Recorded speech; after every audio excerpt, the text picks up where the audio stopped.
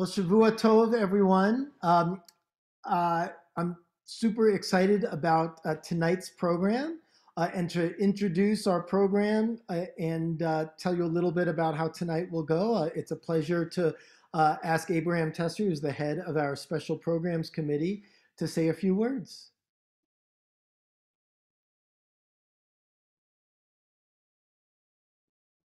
Oh, Abraham, you're muted.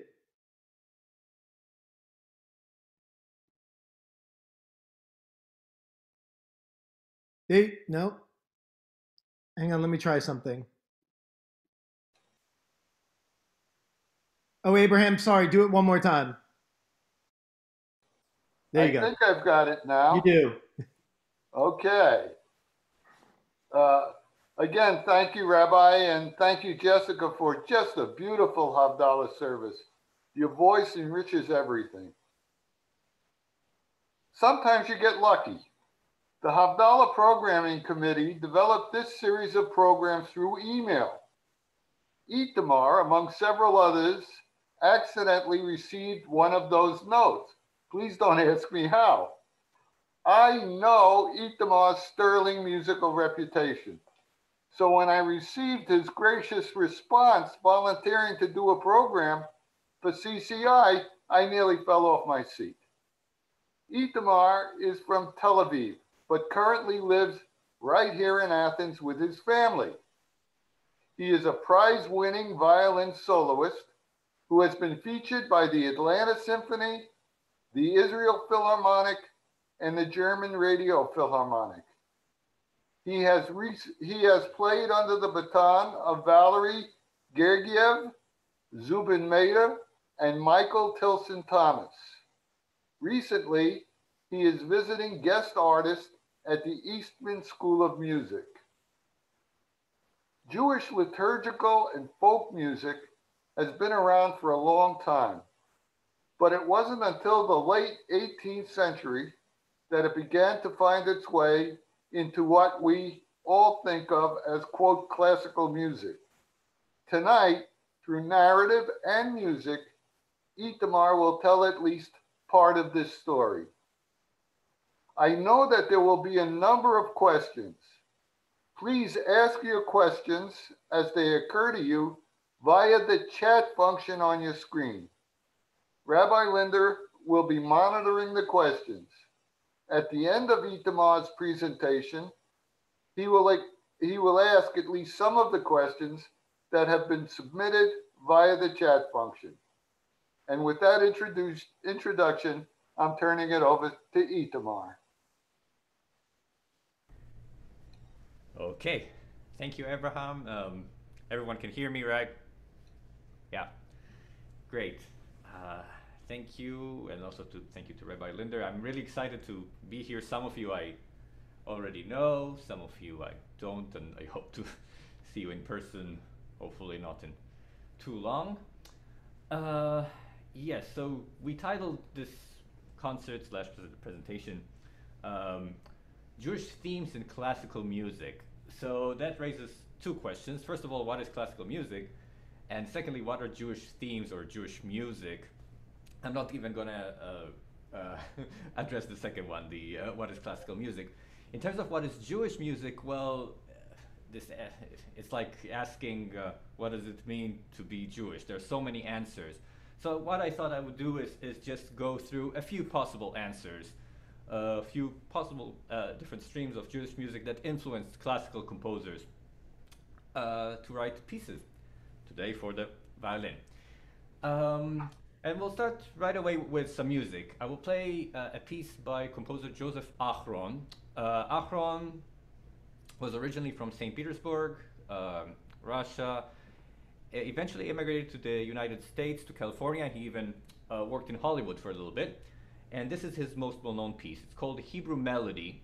It's based on a synagogue tune that he heard in Poland. First, he quotes it in its original form, and then it develops into quite a tumultuous climax. Eventually, it comes back with a real sense of looking back, of a memory more than the actual melody itself. It's a wonderful piece. I hope you'll enjoy it.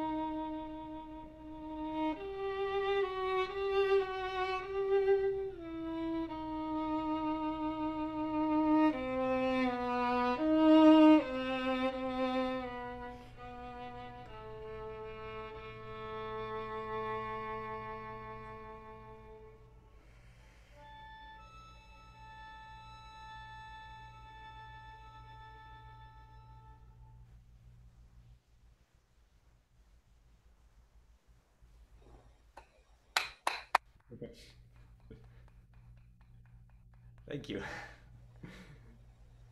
Yeah. Um, so this was Joseph Achron, and Achron was a part of an organization called the Society for Jewish Folk Music that was operating in St. Petersburg in the beginning of the 20th century, I think before the Communist Revolution.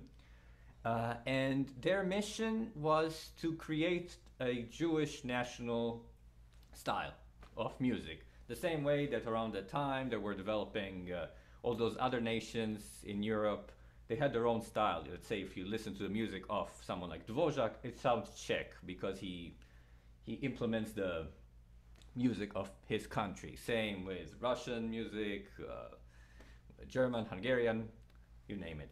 So they wanted to create a Jewish one, a Jewish style, and to do that they did some field work, like this piece by Achron. Actually, I think this is. I could show you this. This is, I think, quite nice. He recorded this piece first. Well, he recorded the original in a synagogue, and as you can see, hopefully here, let's see if that works. I'm going to try to share screen, and let's see if it works. Okay, so this is the original edition of this piece, and what I really like about it is that the title is in Yiddish, and this is something you never see in classical music. As you see, to the memory of my father, he wrote it, and then original version of the melody in this transcription as recorded by the author. So he went to the synagogue in Poland, and you see in the sort of the smaller print, that's the original melody that he quotes, and then he incorporates it into the actual composition. The most famous example of someone doing that, by the way, wasn't by someone Jewish. It's Max Bruch's Kol Nidre. That's a very, very famous piece, and you hear it often on Yom Kippur. But well, he was, I guess, yeah, I'll stop now. Bruch was introduced. Well, you probably know it goes like this. So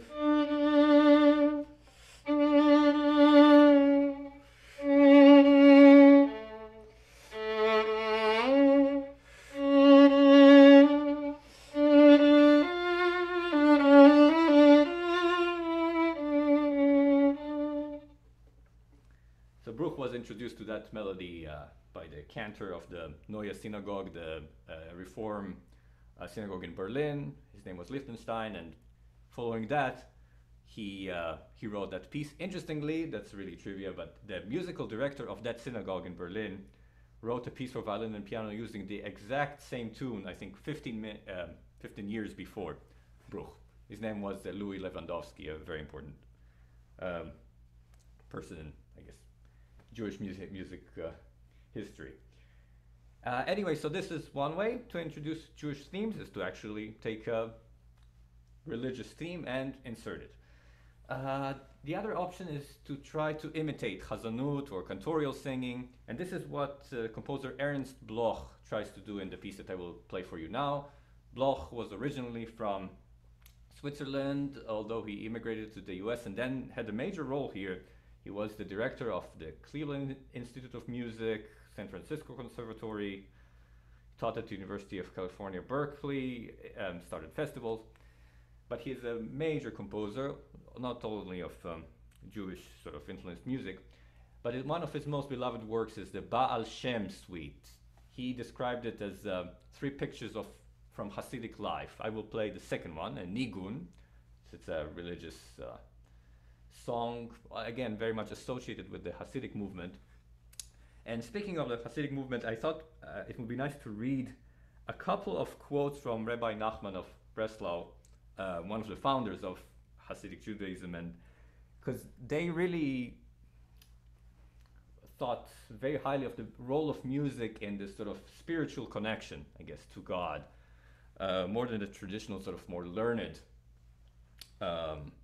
streams of Judaism. And he writes, for example, through song, calamities can be removed, or music originates from the prophetic spirit and has the power to elevate one to prophetic inspiration. So Bloch really takes this idea for this piece to create a sense of exaltation through imitating cantorial singing. And what does that mean? First of all, the music is not rhythmic. It doesn't really conform to 1, 2, 3, 4, which I guess is very much like this cantillation, the reading of the Bible, even from older times. Secondly, the key is minor. Even in the Havdalah service that we heard today, which Jessica sang beautifully, all the songs were in minor, and this is something that's common to really Jewish communities across the globe, Sephardic, Ashkenazi. But the one twist is that while it starts in minor, what is very sort of Ashkenazi is that it ends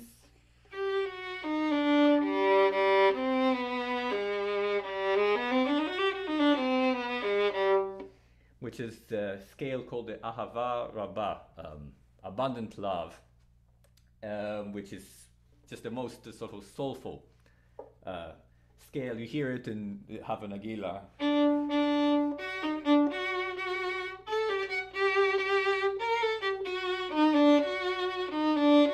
It's this scale. So there is that, and a lot of ornamentation, revolving around one note, trying to find a way out.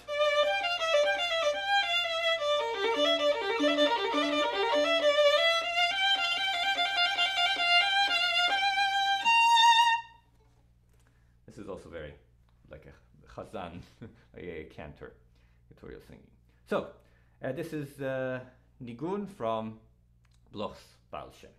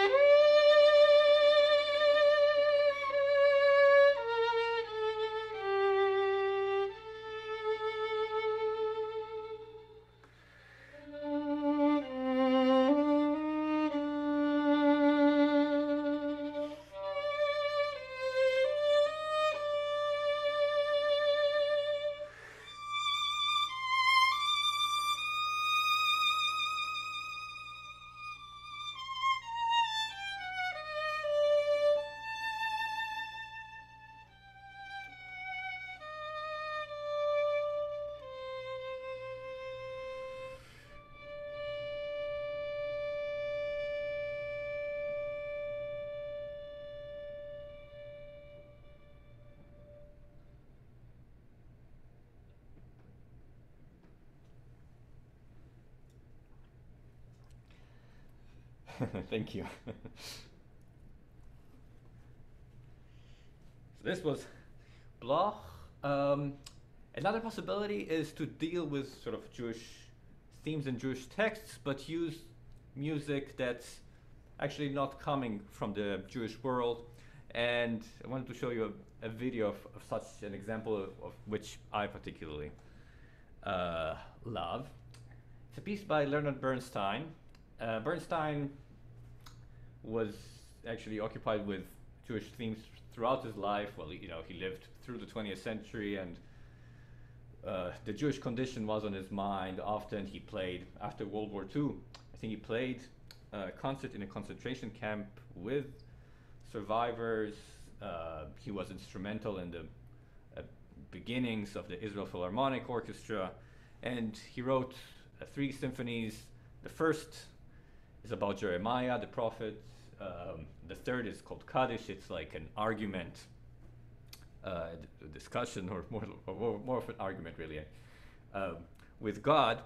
And he has a piece that's called Chichester Psalms. It's where the music, it deals, of course, with Psalms. It's sung in Hebrew.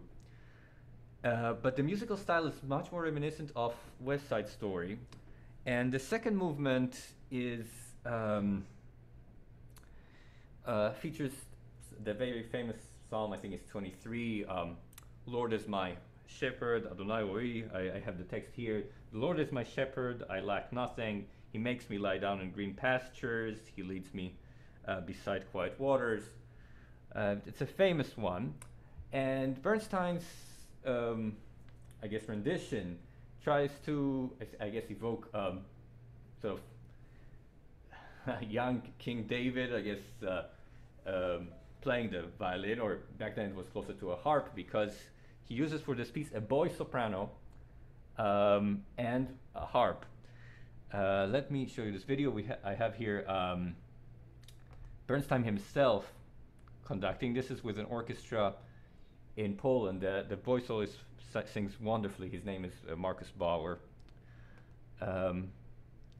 So that the piece starts very, very peacefully with this psalm, and then it transitions very, very suddenly to another psalm. I think it's number 2. Why do the nations conspire and the people plot in vain? And you'll hear this really sounds like West Side Story once this happens. So first there'll be a couple minutes of the sort of more lyrical boy soprano singing. So, no, but I didn't do it correctly, because I really should make sure that you can actually hear this. Okay, now it should work. Okay, so this is Chichester Psalms. Let me know if you can't hear.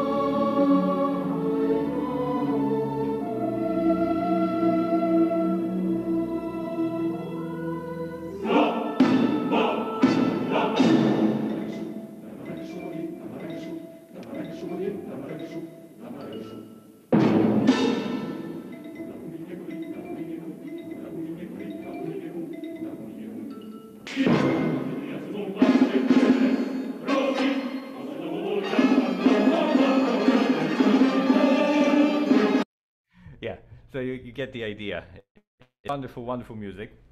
The whole piece really is. Um, and yeah, the voice soprano is young King David, I think, works very, very nicely.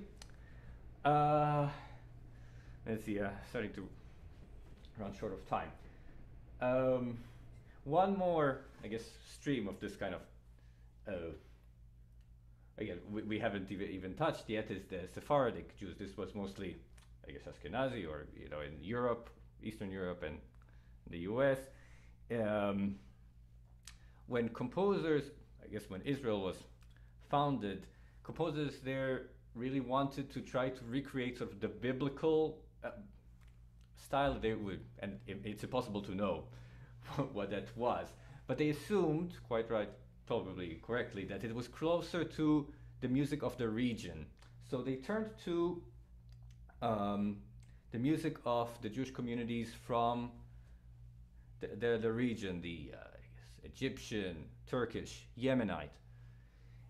And that influenced their musical language greatly. A very influential figure in that was the singer slash ethnomusicologist Bracha Tzfira.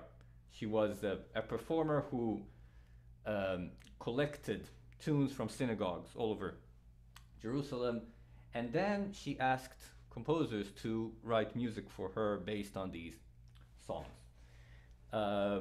One of these composers was Paul Ben Chaim, who was originally from Germany, but after hearing her, he changed his style completely, and he started writing in what was called the Mediterranean style, where the scales are much closer to Arabic music.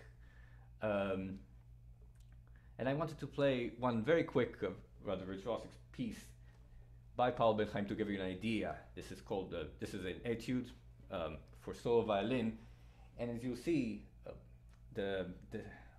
it imitates a little bit the Canon, this kind of Arabic instrument, and the scales are again are quite different. It goes like this.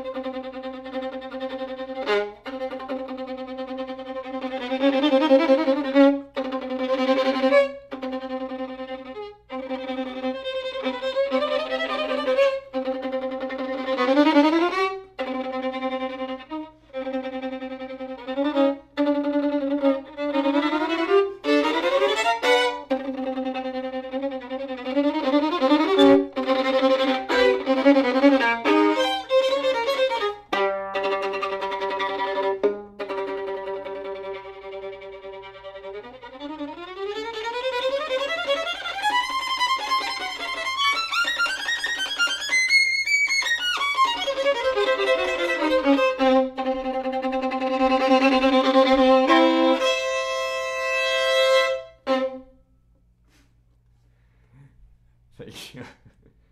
Yeah, so that was, thanks, a lot of notes in a very short time span. Other options are music inspired by klezmer. There's a particular piece that I wanted to show. Perhaps afterwards, if we have time, I could show a little bit of this. It's a trio for violin, clarinet, and piano by an American composer called Paul Schoenfield. Teaches at the University of Michigan. Now, klezmer, as you probably know, usually music for celebrations, weddings, came from Eastern Europe. And the great thing about klezmer is its adaptability. So in Eastern Europe, they include all sorts of Eastern European melodies. And in the US, there's a lot of jazz. And his piece has both. And it's quite virtuosic. I might show it a little bit later. But I did want to leave you with some more music that's very close to home for me, because it was written by my father, Moshe Zorman. And this one is based on a very, very famous tune, Jerusalem of Gold. think you might be familiar with that. And so you'll see what he does with it. It's a little, I guess, fantasy on the song, I think, but you'll recognize it, I'm sure. And afterwards, I'd be very happy to take questions.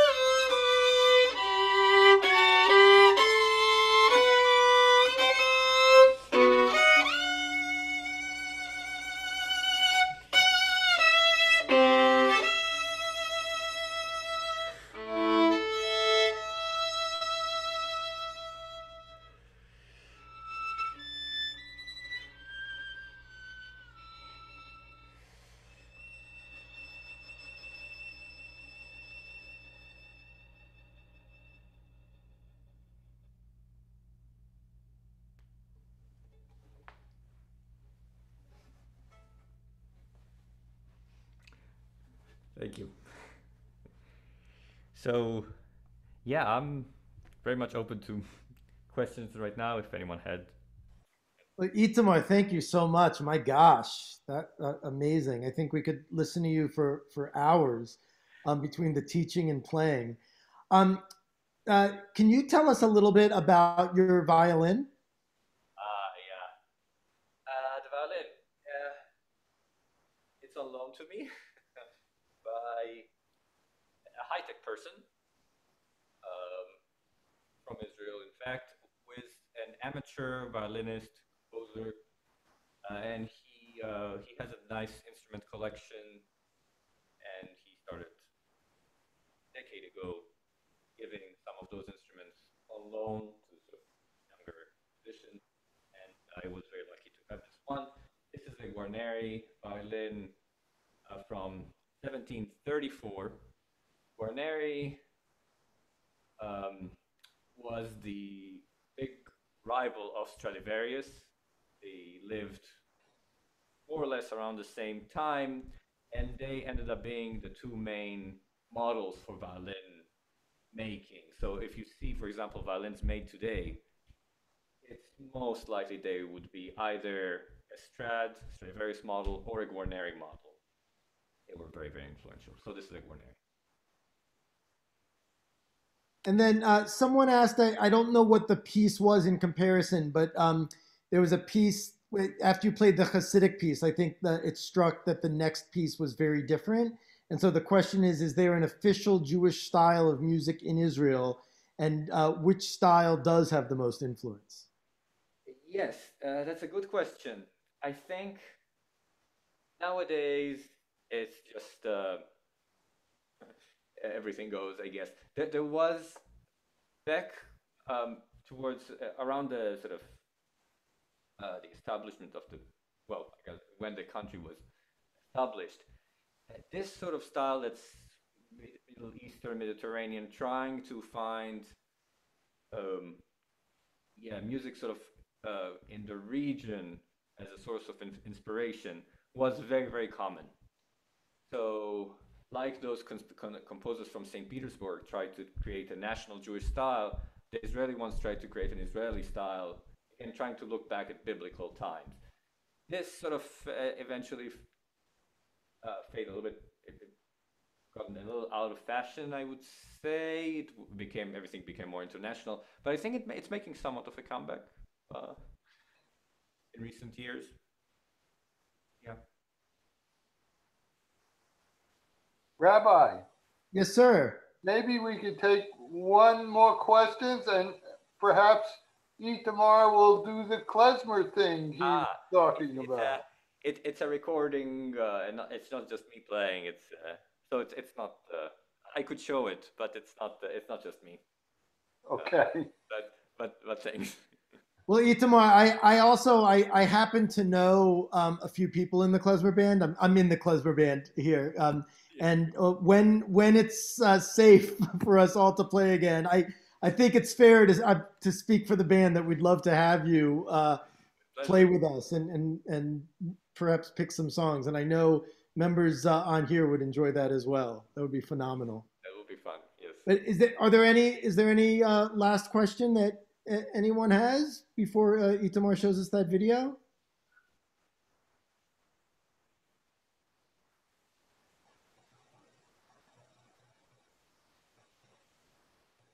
When did he first play the violin? Um, so I started playing violin when I was 6 years old. Um, First, I started in uh, called the Suzuki method. I don't know if you've heard of it. It's basically in a group of kids. It was lots of. It becomes also a social thing. It's a lot of fun. You start by playing from ear, and only then you learn reading notes, which is an interesting concept. The pros and cons. But it was lots of fun, that's for sure. I became really serious about it around the age of 14. That's where sort of I decided this might be a career path. I didn't think in these terms back then, but this is something I wanted to do when I grew up.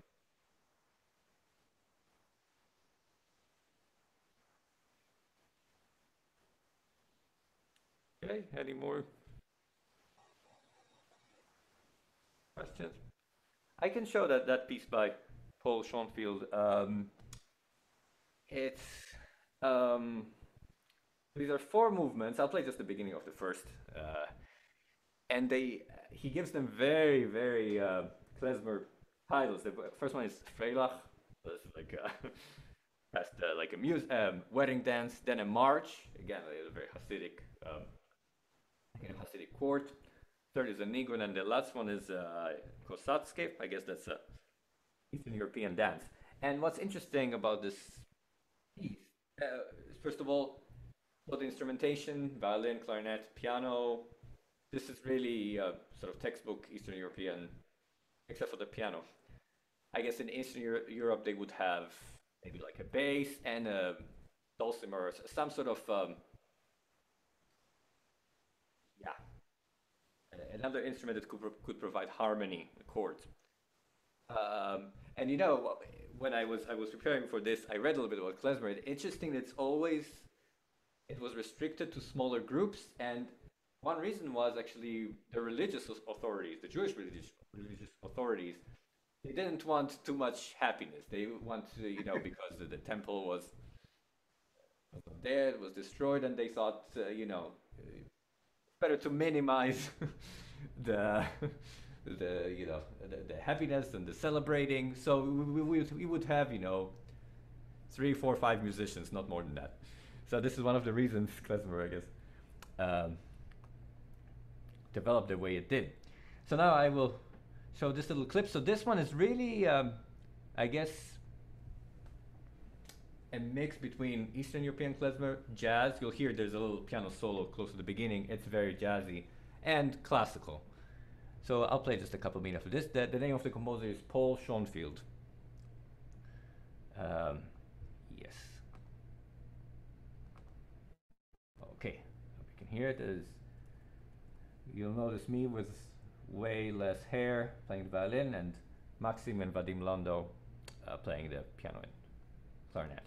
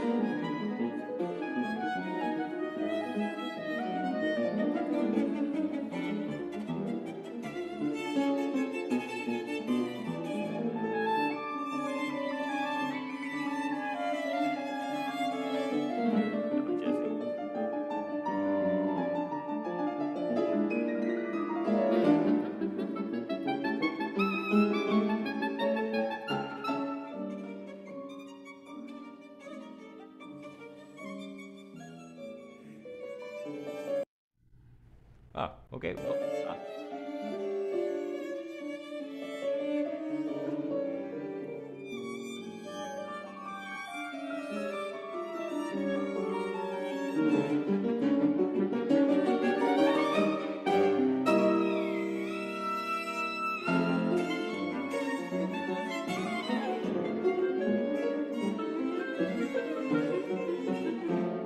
okay. So you get the idea from this piece, and the other movements are also quite exciting.